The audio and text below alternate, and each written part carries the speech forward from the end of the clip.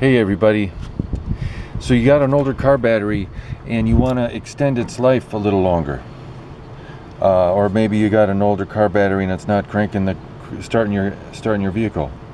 One way that can fix that problem is a mixture of Epsom salt with distilled water.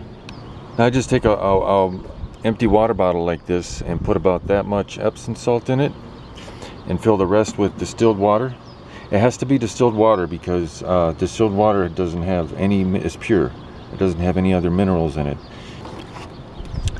And what this mixture does is it cleans the lead plates on older batteries. Over time, the lead plates become sulfated, and the electricity doesn't transfer as well.